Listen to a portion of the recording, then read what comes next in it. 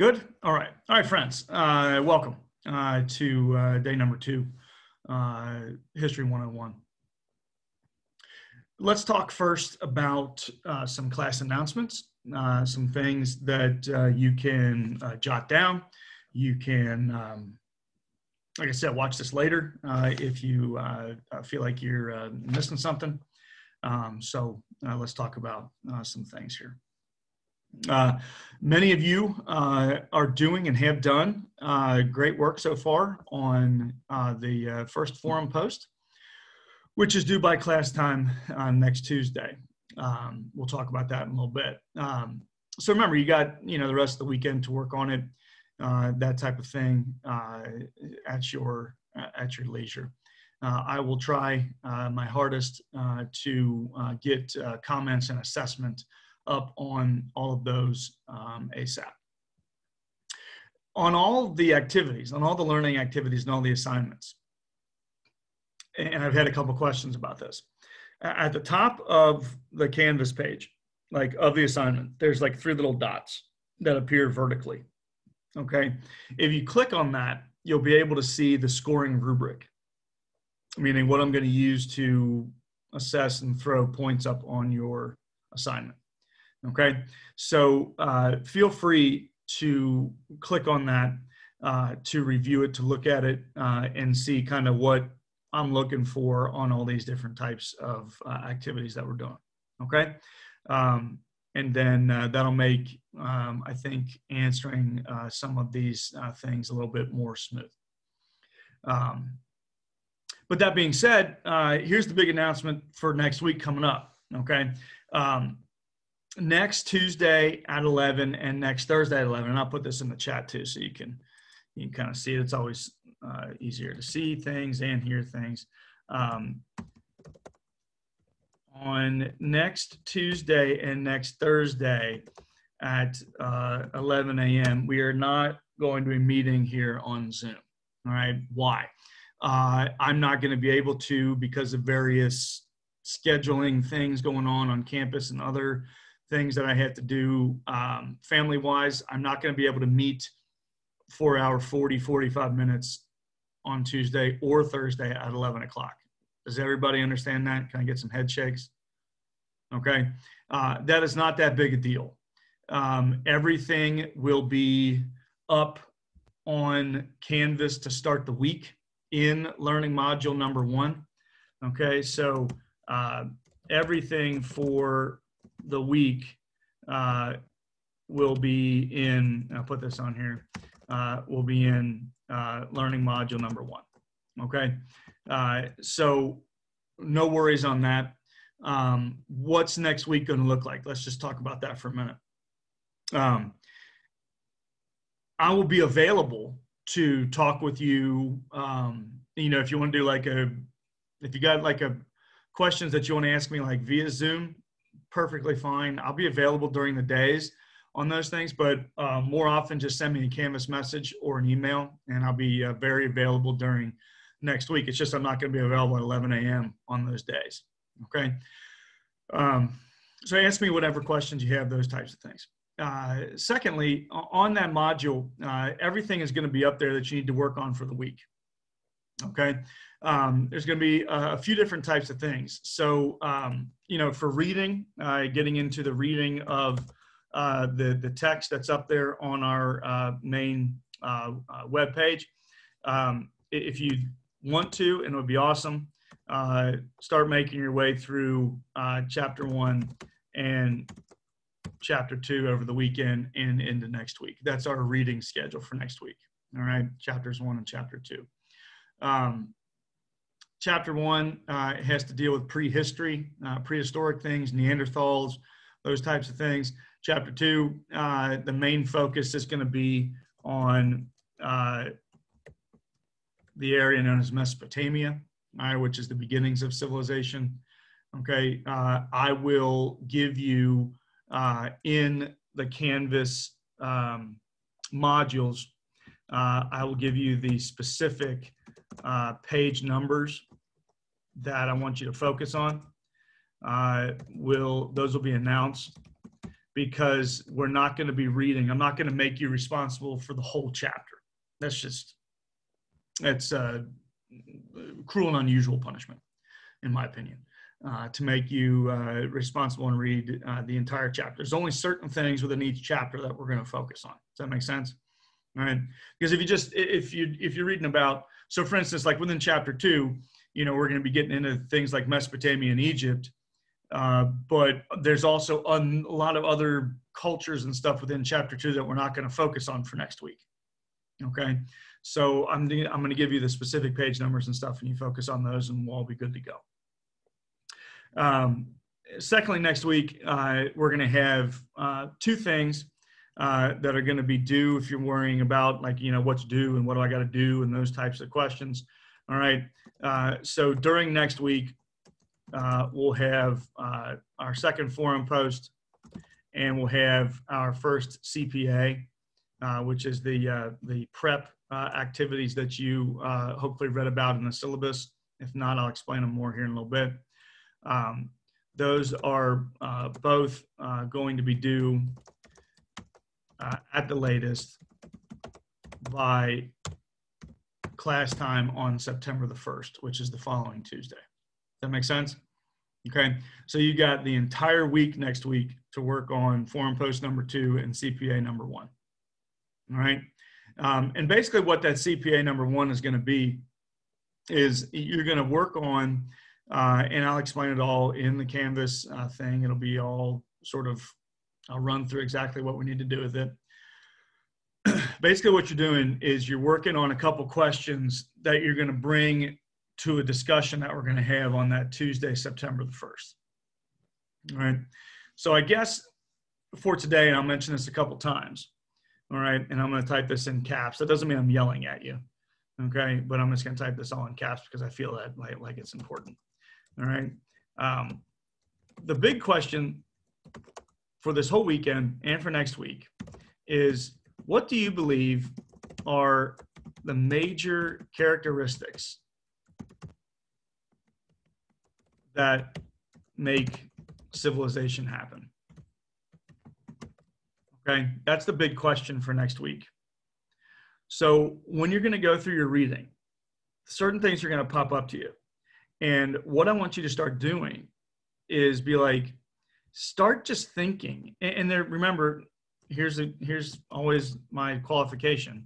There's no kind of right or wrong answer to this as long as you give your effort. Okay, so let me just kind of give you maybe an obvious one that you might choose to talk about. When you're looking like, what actually makes a civilization? Like when people look at it and you're like, yes, that's a civilization. What's one of the first things? Oh, I don't know. How about like writing, some sort of language? Okay. If a culture has some sort of written language, then what we do as people is we look at it and you're like, okay, that civilization is a little bit more advanced, a little bit more qualified to be a civilization if people are able to speak and communicate with one another, not just verbally, but written. All right. That's usually generally the hallmark of what makes civilizations happen. And there's 10 to 15 other things that you guys can decide on next week, what you think is most important. Okay. So also one of the things that I do with this class is, for, quizzes and tests and those types of things, I'm not about tricking students. All right.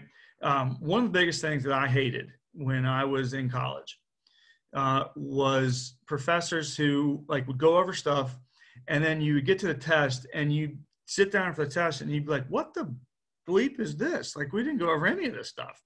And it's like, and the professor sits there with some sort of tricky grin on their face, and they twist their mustache like I'm doing right here, and they go, yeah, gotcha. I'm not going to do that. Okay. Even though I do have kind of a sinister mustache that I do like to twist, but I'm not a villain. Okay. I'm always going to tell you what's going to be on the quizzes and tests. All right. Because that's what history is all about. It's not about, talking to you about the Egyptians and then throwing in a question about like, what date exactly was the pyramid constructed? That's just stupid. I hate classes like that. So what I do is I have lots of questions where you got to think about it for a minute and choose one of many possible answers.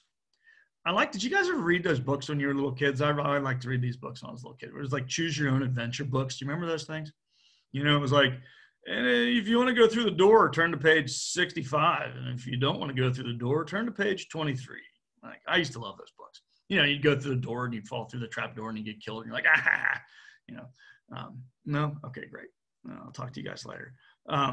So one of the things that we want to look at, all right, for all of these questions is you're going to be always choosing what you think is most important, all right? So some people are going to say writing is most important. Some people are going to say, I don't know, the ability to build buildings, the ability to build big things that stick around forever. That is the hallmark of a civilization. All right. Some people are going to choose different types of things, and that's the way the class is going to go next week. Okay. So there's going to be two things due next week. There's going to be, I'm going to put up next week for your watching and listening pleasure, if you want to call it that, to basically video walkthroughs of notes. Okay. So I'm going to have PowerPoints that are going to go over notes and what I think is most important from chapters 1 and 2. And what I'll do is, instead of just going over them on Zoom like this, which is extremely boring, I'm just going to post a video of me kind of walking through them and seeing what I think is most important. Okay. And then you guys can click on that video, like I said, whenever you want, 9 in the morning, 9 at night, and get the notes that you need that will help you to take the quizzes, the tests, and to answer some of the questions. So basically next week's going to run itself.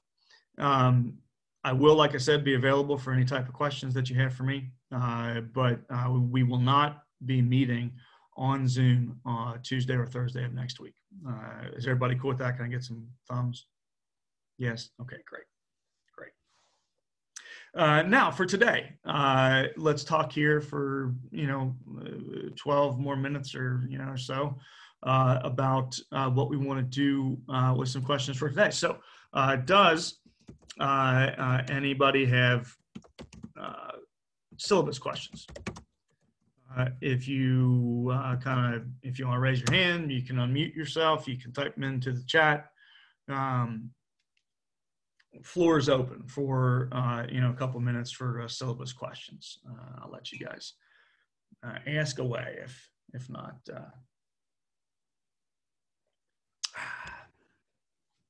And I'll just sit here, stare off into the distance. Anyone? Bueller? I have a non-syllabus question. Yes, Philip. Non-syllabus questions are just as good as any other type of questions. I am a equal opportunity question answerer. The videos with you going over notes and whatnot, will those be up like indefinitely, or will they only be up for a certain amount of time? Oh, no. Those will be up permanently. So those videos, I am not, there are within this course, and I'll type this up here on the chat. There are going to be, throughout this entire semester, very few time constraints for you guys. Okay. I don't like putting time constraints on students because everybody does work at their own pace and everybody does work at different times. All right. So I'm not going to, like I said, put up videos and be like, you better view this between 11 and noon on Tuesday, and then off it goes. Too bad. No, it'll be up for however you want to watch it, however many times you want to watch it. The quizzes and the tests. Okay. So on a week where we'll have a quiz and a test. Now that's one of the things with the syllabus. I didn't put up specific dates that we're going to have the quizzes and tests. All right. The only thing that is specific is when the final exam is going to be. And that's going to be that week of November 30th through December the 3rd. That's the only thing that is solid set in stone. The reason is that these online courses move at different paces sometimes. And my classes always move at different paces. Sometimes students get interested in something and we stay on a particular subject for longer than I had anticipated. Okay. For instance, last year during the fall, students really got into, and we really wanted to talk about the Egyptian gods. People got kind of into that and it was fun.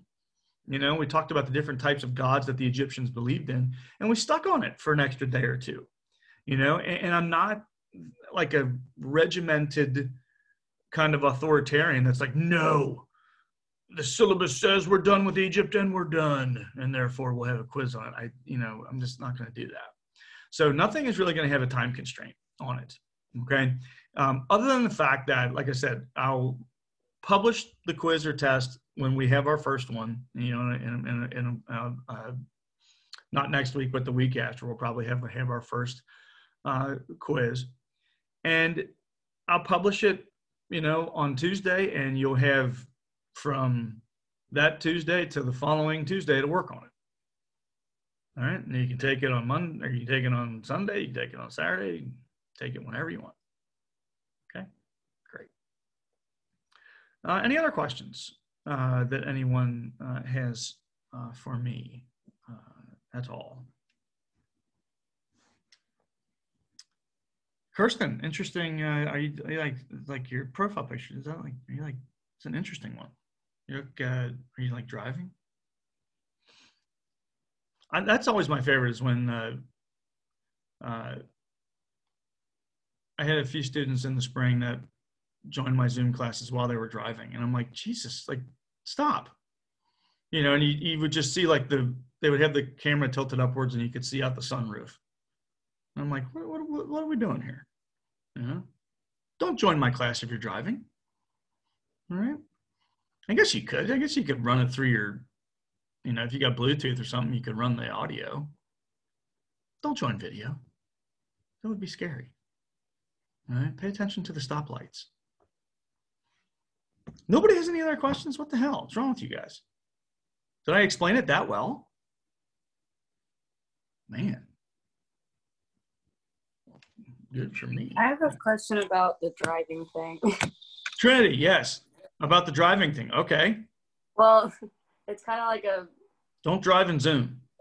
Well, my next class is in 15 minutes after this one, and it's at Thomas More.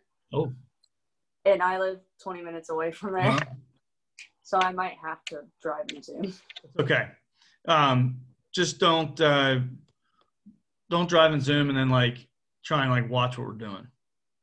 Is that cool? Yeah. You can drive an audio Zoom. Don't let me put that constraint on you. That's perfectly fine. But like I said, I'm not going to be a big stickler on that. I don't know why they did that, but I was like, yeah. Oh, no, how. Yeah. That's funny. Anybody else got anything for questions like syllabus or Zooming questions? Nothing at all. Geez, everybody having a good day though so far? I mean, we'll be chilling out here for a couple more minutes. I want to show you some things, and we'll go over some specific things about the stuff I want you to focus on over the weekend. Everybody having a good day for the most part? Probably a better day than Tom Brennan's having. Ugh. I don't think we'll be seeing Tom anytime soon. I like that joke. That was a good one. That was really good. Hey, there you go. Plus 5 points for laughing. Anyone who laughs at my jokes gets plus 5 random bonus points. All right. Feel free to throw in any questions here as we finish up. Like I said, let's do maybe 5-7 more minutes here, and then we'll take a break for the weekend. All right, I'm going to try this again. Since it's not thundering, lightning, and storming, I'm going to try and share my screen. All right, and we'll see how well this goes. This may be the poo-poo platter again, but we'll see. I'm going to show you one of the slides, all right, from the PowerPoints that we're going to be going over next week.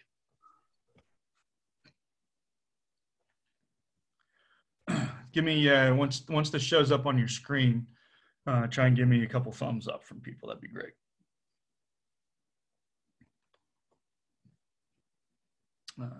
People starting to see this. Yes. Okay, great. Thank you. What are the essential characteristics of civilization? Okay. This is, guys, this is the question that I want to guide us the next 10 days or so. Okay. So when you're going through your reading, okay, so for instance, I'm gonna give you a few page numbers here to focus on. I'm going to give you a few things to look at, all right, those types of things. So this is a big one. What are the essential characteristics of a civilization? All right, that's the big thing I want everybody to focus on.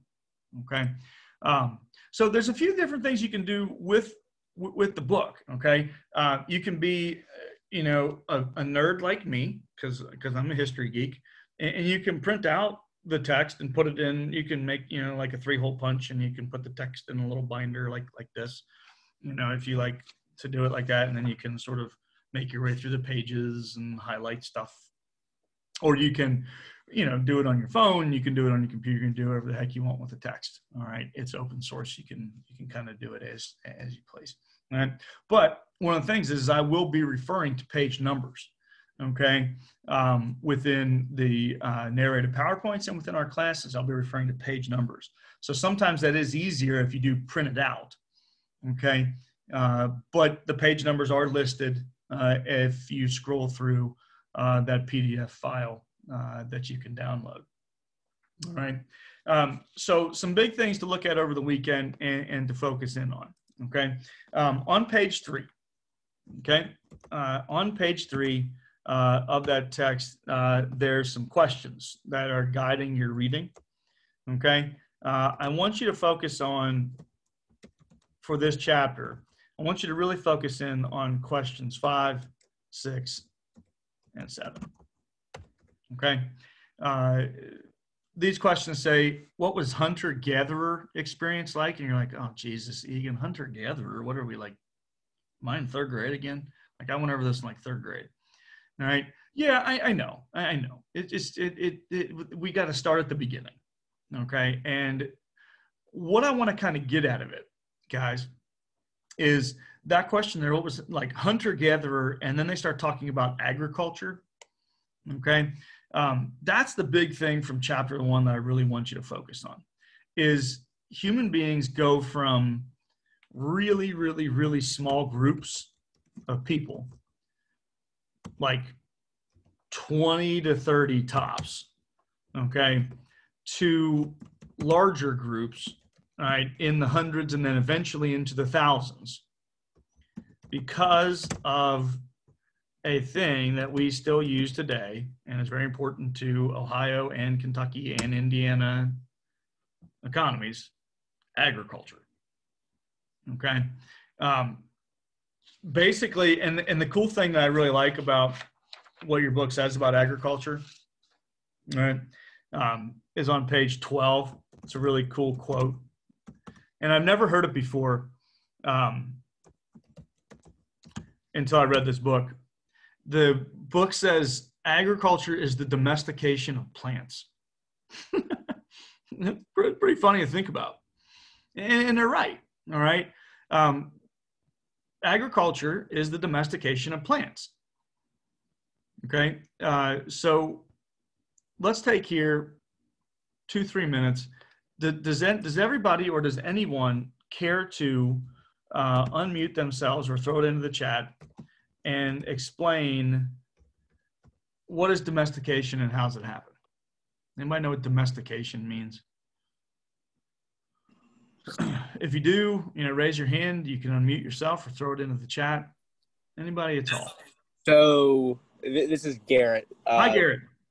Domestication is kind of like, it starts out as taming, but then you eventually, you know, you breed it so that it kind of succumbs to the will of man. and Yeah. it's usable for man's purposes, for man's needs. That's a great term. Okay, yeah. Thank you, sir. You used the term breeding. It's a great term, Garrett. Thank you. So think about it like dogs, right? Everybody loves dogs. If you don't love dogs, then I may throw you out of this class. All right. But dogs, how many different breeds of dogs are there? Why? Because what happened was people way back when we talk about what we're going to look at in this chapter, tens of thousands of years ago, there was just the wild dog, basically the wolf. Okay. And they were kind of not nice animals, if you know what I mean, if you've ever seen a wolf. But then eventually what started to happen is wolves kind of started living closer and closer to human habitations and cities. And then people started finding that some wolves were nicer than others. And some of them were kind of like fatter and slower than the other ones. And they would kind of cuddle up next to you. And so what people did is they would then take that one. That's what domestication is, friends, is you take the one that has the characteristics that you like, and then you kind of separate it and breed out those characteristics that you like into the next one. Think about pigs, for instance, okay? The pigs that you see at the local fair or along the side of the road when you're driving, that's not what piggies looked like 10,000 years ago, okay? Pigs look like the thing that's on the side of like the Arkansas Razorback football helmet. That's what the original pig looked like. It was an ugly ass animal, and it had giant horns and tusks that would stab you if you tried to get near it. But the thing is that people started to realize that ugly looking thing over there, that thing tastes pretty good if you can get it on a fire. Okay. And the original humans, making some bacon, delicious. All right. So what started to happen is when people would catch that pig, that boar with the tusks, what people started to realize is, hey, the reason we caught that one is because that was the slowest one of the pack. And so instead of killing it and eating it, why don't we catch another slow one, make the two slow ones have little piggy children, and then they'll breed slow ones, and then we'll take the slowest, fattest one out of that group, and we'll separate that one out and make it have slower and fatter little piggies until you get what you got. Does that make sense? That's how domestication works. You do the same thing with plants. You do the same things with things like corn. All right, there's all kinds of different species of corn that ancient human beings dealt with, and some of them tasted good, and some of them tasted like bleep. Okay, and so you would take the corn that tasted good, and you would take the seeds from that and plant that corn instead of the corn that tasted like, you don't want to be eating that corn. All right, you would take that corn and feed it to your new fat little piggy that you bred. Okay, so those are the things, guys, that we're going to be looking at in chapter 1. Okay, and you're probably like, well, all right, that's much better than reading, Homo erectus and Homo habilis came out of Africa in the year 10,000. I hate those classes. Okay, we're going to be talking about other things that are much more interesting than that. Okay, so that's the big things, guys, that I want you to focus on in chapter 1 over the weekend. Okay, and I guess, we'll get more comfortable with each other. My hope is, we'll get more comfy with each other, and you guys will get more chatty in the chat room. That's okay. We're just starting out. You guys don't know me very well yet. I'm kind of learning who you are. I'll find more out about you on your forum posts and your intro posts. The last thing I do want to mention before we take off is to always make sure when we do our forum posts, always make sure, ladies and gents, that you respond to at least one of your classmates on those forum posts. Okay? If you look at the rubric, that's 5 points out of 25 is your response to a classmate. Okay? And far too often, sometimes people either forget to do it or they, for some reason, don't want to do it, and they immediately start with a 20 out of 25. And if you guys do your quick Thomas More math, then you're immediately starting with only an 80% that you can possibly score. Okay? Also, guys, the responses to classmates, and you can ask other people who have had my class before on campus and elsewhere, those responses, those replies, those are huge areas where you can score the very enviable in Professor Egan's classes bonus points. All right. If you send a message and reply to, like, 2 or 3 people and have cool interactions with them, all right, that say, I really like that, and here's why, then that's where people start scoring 26, 27, 28, 29 out of 25 points. Does that make sense? Okay. So if you make the forum a cool, kind of fun place to be for a little while, then I will reward you with bonus points on that. Okay. So take advantage of those forums, reply to a couple of your buddies here in class, and get some extra points going. Okay, those are really easy opportunities to score some extra points.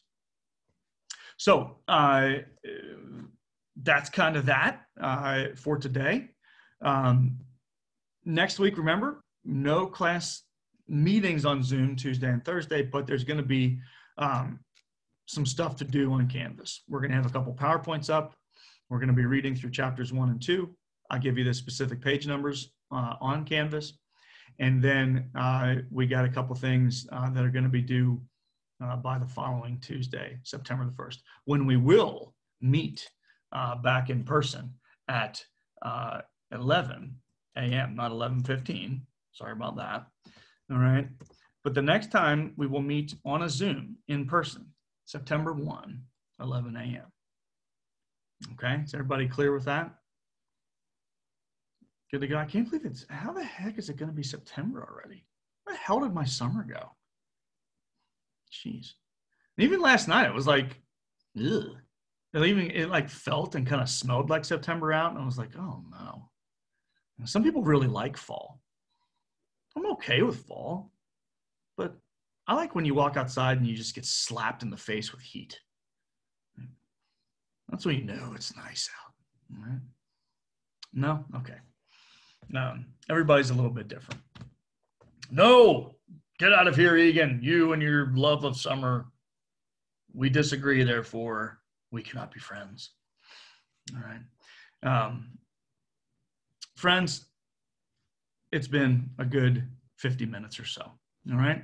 So I say cheers to you, and I say have a good weekend. And if you got any questions, don't hesitate to send me Canvas messages. All right. Work your way through Canvas next week, and I'll see you right back here, September 1st, 11 a.m. Cool? Awesome. All right, guys. All the best. Stay safe and have fun, because you're in college, and that means having fun. See you later.